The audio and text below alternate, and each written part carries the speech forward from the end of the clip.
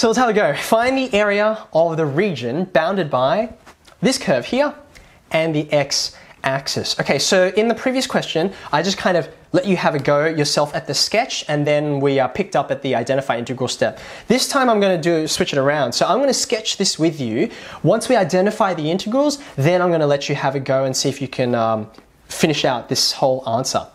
So to have a go at this guy here, you'll notice it's a cubic like in our previous example, but it's a much more complicated one. So in order to work with this, we're going to use a trick from the first question, which is some factorization. Okay, so have a look at this. All three terms, x cubed, 5x squared, 6x, there's a common factor you can take out. Can you type it quick and tell me what it is? What can I factorize out? Nicely done. Sasha gets in for first. Everyone else is very, very close behind. Fantastic. So let's factor out that x. And what does that leave us in the brackets? Well, take an x out of x cubed rather, you get an x squared. Take an x out of 5x squared, you just get a 5x. And then take the x out of the 6x, and you just get a 6. Now, I can factorize further than that. We shouldn't be surprised that there's more factorization to do because it is a cubic after all. X squared plus 5x plus 6, I reckon you can write for me the factorization, the whole thing in the brackets. It's not a complicated bunch of symbols. Can you guys type it for me? What am I going to get as the two things in the brackets? Remember, it's a quadratic.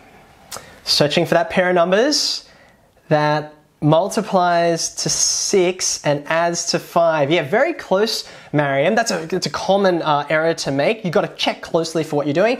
Well done. Yep, we've got the right values there. So the two values are 2 and 3. So I get x plus 2, x plus 3. And at this point, well done, Alexis. I've factorized completely. Now I've done this so that I can sketch. Okay. Now remember, just like before, each one of these factors tells me an intercept, right? The first one tells me an intercept of x equals 0.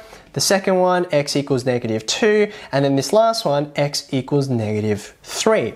Okay, so let's go ahead and let's do our quick and dirty sketch here. Remember, it's quick and dirty because we only need to see enough of this thing to know what it's going to look like so that we can identify the appropriate integrals. So, actually I'm going to go a little bit over this way, all right? So, when I put in my 3 x-intercepts that we've identified, thank you Hamza, well done. Here's my 0 intercept. If I go roughly to scale, 1, 2, 3. So there's my -2 intercept, and then there's my -3 intercept, okay? Now, I need to thread the needle that goes through all of these and just gets a general cubic shape, okay? So what I'm gonna get is a shape rather like, let's choose a different color here, rather like this. Wow, that's really messy, but you know what? It'll do me, okay? Because what I really need to see here is, where is this region? Or in this case, as you can see, regions plural, right? So if you've drawn a sketch roughly looking like this, and again, if it's messy, no big deal, it just needs to look close enough to this to identify the integrals.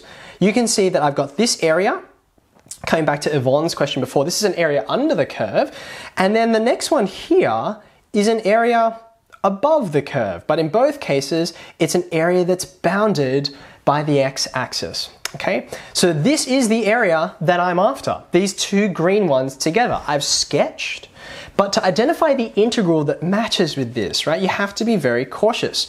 You've got one here, I'm gonna call this A1 for area 1, and then you've got this guy here, A2, right? Well, to work out each of them, you've got two different integrals. So A1 is equal to, all right, let's see. I'm going to go from -3 to -2. That's my lower bound to my upper bound of the function here. X cubed plus 5x squared plus 6x with respect to x. There's A1. But when I want to go ahead and do A2, right, this is where I have to use my sketch to say, oh, but it's beneath the axis. So this is going to be a negative area. I'm going to put that minus sign out the front. And then I put in the boundaries that are relevant. So it goes from -2 all the way to 0. And then I have, sorry, I'm just going to be a bit cheap here. I've got exactly the same thing that's being integrated, okay?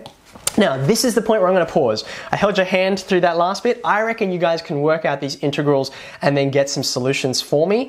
As you do that, Rahul, this is an example of what I was trying to talk about before. Some students will look at this and they'll say, oh, okay, I've worked out, I've got to go from -3 to -2 to 0.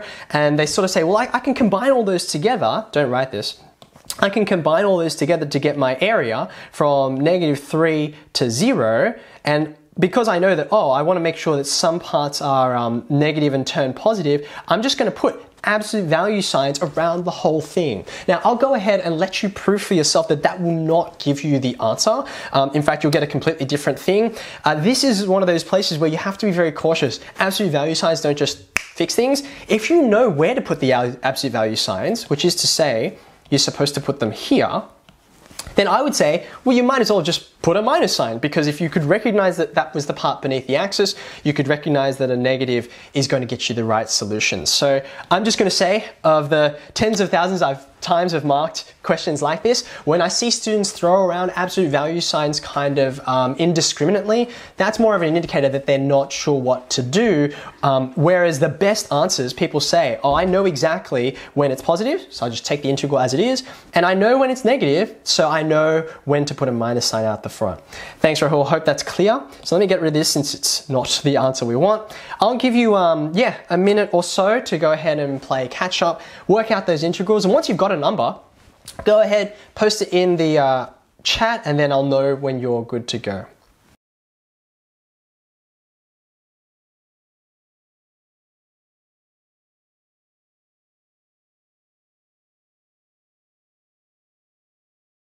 So, for starters, let's have a go over here. I'm just going to be working on this one integral. I've got the minus sign out the front, and then I go for my primitive function. So here I've got x to the 4 on 4, plus 5x to the 3 on 3, plus, we saw this as the 6x to the 2 on 2, also known as 3x squared, and then I'm going from -2 to 0. Okay, how are we going so far? If you're watching along, can you give me a thumbs up if that makes sense to you? Or give me a thumbs down or a confused face if you're not following along.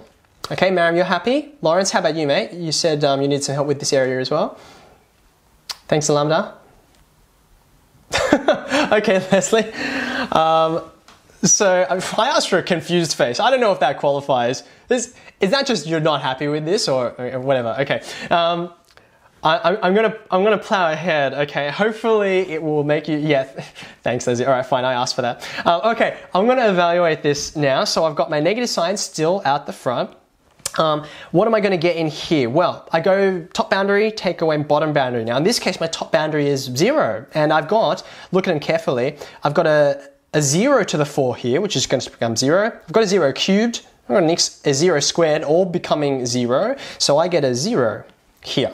There's my upper boundary. And then I subtract my lower boundary. Okay, let's have a go here. So I've got -2 to the power of 4 on 4. I've got 5 lots of -2 cubed, all on 3.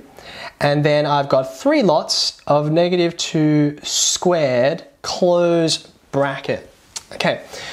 So, Jason, if -2 was the top boundary, there would be no negative out the front. Yes, that's right. I would be switching them around. If I made -2 the top boundary, what I'm doing is I'm reversing the boundaries, which is the same as taking out a factor of -1, which is in fact exactly what I'm about to do right now. I'm just going to do it at a later step. So have a look at what I've got here, right? This is, I should say, there's actually a big set of brackets around there that no one caught, or maybe you did catch, but you were too polite to say anything about it. What have I got here? This is a minus outside of f of b take away f of a.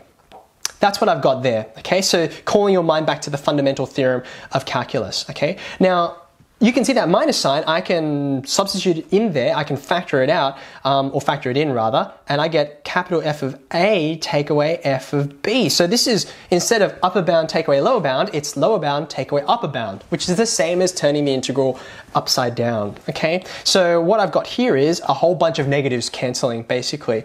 Importantly, it's, let me highlight it for you. It's going to be this negative cancelling with this negative. So that leaves me with everything that you saw up in here, all of this. So let's drag this over here. Okay, so now I'm ready to go ahead and simplify that. So the negatives here, I've got 4 of them, so they're all going to cancel out. The 2's, I get 2 to the power of 4, which is 16 over 4. 16 over 4, which I think we all know is 4. What have I got here? 5 times negative 2 cubed, so that's going to be 5 times negative 8, all divided by 3, plus 3 lots of negative 2 squared, so that's 3 lots of 4. Okay, so I've got, what did we say? 4 out the front here, minus 40 on 3, plus 12. So this is 16, take away 40 on 3. What's 16? That's 48 on 3. Take away 40 on 3. So this gives us the 8 on 3 that people worked out earlier.